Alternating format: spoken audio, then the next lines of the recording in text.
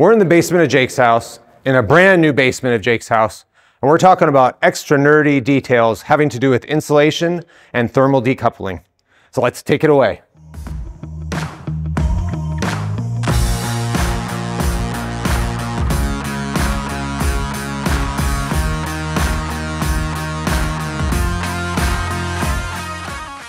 We're in the basement of the Jake's house, and we're surrounded by concrete. And in previous videos, we spent a lot of time talking about how we thermally isolate the basement from the inside of the house. And unfortunately, Lightwells, which are required to be put into basements to allow people in any living space to get out of the basement in case there's a fire in the house, kind of short circuit our insulation details. And so what we have in this space right here, which is the light well, and eventually when the house is entirely built, this light well will be outside, which means it will be exposed to the extremes of heat, of hot in the summertime and cold in the wintertime. And what we noticed is that it completely bypasses the insulation that's on the outside of the foundation. And when we go over here and look at this, we actually have concrete that's going to be exposed to the environment and will have a direct pathway into the house if we don't do something about it. So Craig, tell us a little bit about what we're planning on doing in this area and what we had to do engineering wise in order to implement this fix, because really this fix is a pretty new fix and I've never seen it in another project before, but it really is going to affect the house a lot. So in the move for energy coming from outside in, cold to hot or hot to cool, you have an opportunity for condensation. So we're always looking at that in passive house. How do we decouple those situations? So here, since we're in the exterior, even though we're interior of all the insulation, this is where natural light is being brought into the basement that gives the people an opportunity to egress and escape from this bedroom or have a really nice space to sit in the playroom. So when this surface here, which is the part of the mat slab that's exposed to the environment, heat and energy can transfer into our slab sideways here. We have insulation below the mat slab, but not on the side yet in this space. So what we intend to do is to add a very dynamic decoupling insulation that's quite rigid, but quite, it's dense, but it's a high R value. And we'll add that to the surface before we start backfilling with the material that it's in here for the ability to resist being crushed. It has durability, can be exposed to the area, light, UV, temperatures, and we won't get that bridging that can occur from cooler material, hotter material into the building itself. So our entire house is surrounded by insulation, and that's to avoid this kind of thermal bypass that happens with low R value materials. So we know from our work that the concrete itself has an R value of about 0.1 per inch. So it's about 1/10 as insulative as wood and about 1/30th as insulative as a lot of the foam insulations. So it's really a way for heat to go in and out of a house really quickly. Very rapidly. And what we have here is if this wasn't insulated right here, we would literally have heat going right up here, go past the window and door that's going to be here, and then it would literally freeze or chill that wood right in here or this concrete right in here. And there's nothing to stop it. Like there's literally no insulation. So yeah, we're potentially going to get condensation issues, and certainly we're going to have cold floors in the wintertime and hot floors in the summertime in that. As you're standing adjacent to the window. So yeah, your temperature wouldn't be evenly dynamic on the floor here. So what we know about this space right now, that even though we're standing in what is outside, this is actually the footing for this concrete wall, right? So this piece of concrete right here is actually helping hold up this big concrete wall when the earth starts pushing against it, right? Yeah. And so structurally, we had to break up this concrete here from the mat slab concrete. Who helped us do that?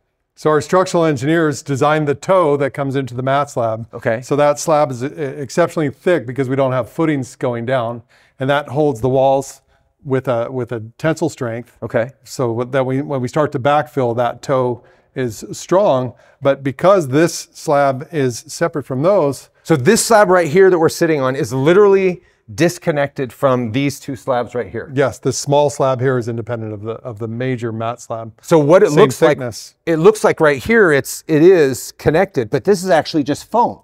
Yeah.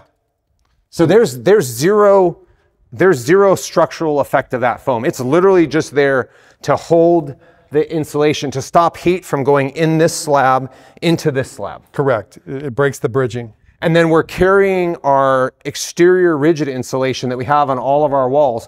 Those walls, like this is going to be surrounded by walls. This is going to be the outside of the house.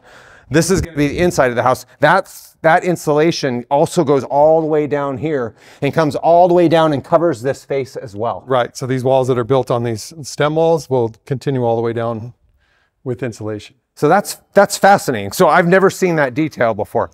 Why don't we have to protect this wall from the insulation? Because we're not putting any insulation on this, but this is actually the inside of the house, right? Right. So on the interior, we're not leaving these walls exposed. We actually have insulated walls that are set away from this with an air gap. So there's no bridging through that air gap into this surface wall. So this is literally, this concrete is actually not in the insulated space of the house. This is actually a wall, another wood frame wall that's insulated right here, that's kind of separating this space from the rest of the house. Correct. It's fascinating.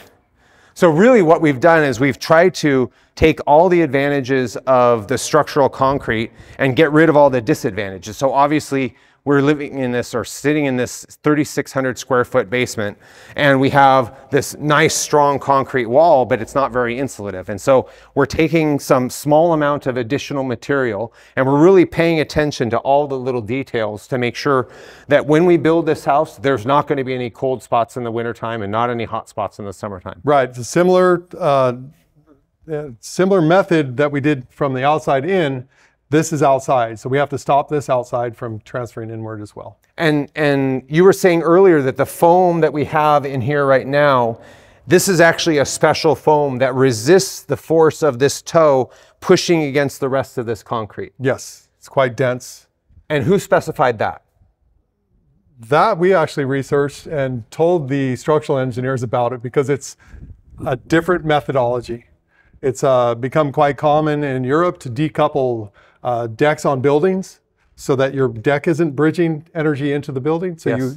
you create these thermal breaks with a high density polymer. Okay. And that's what we're using here. So we really just stole the idea from the European buildings that are the concrete slab floors, and they have those concrete cantilevered balconies out there, and they thermally decouple that so that you don't have the heat running into the house. Yeah, because that's where you look on a ceiling of an old building that wasn't decoupled, you'll have mold coming in on the ceiling and down the wall as well, because that's where you get those bridges. Hot interior vapor filled air hitting the cold exterior bridge. It'll condensate, then it'll create a wet spot in your building and you'll get molds. That's fascinating. So again, details like this matter. And when we're building a house like this, and this house is going to be a forever house for this client and will be around for literally generations, we need to make sure that we're paying attention to the details so that that house stays comfortable and energy efficient, mold free, and super quiet, because again, we're right next to a railroad. And so if you're interested in following more about this project or our other projects, or learning more about building science, hit subscribe as we show you how to build a better way.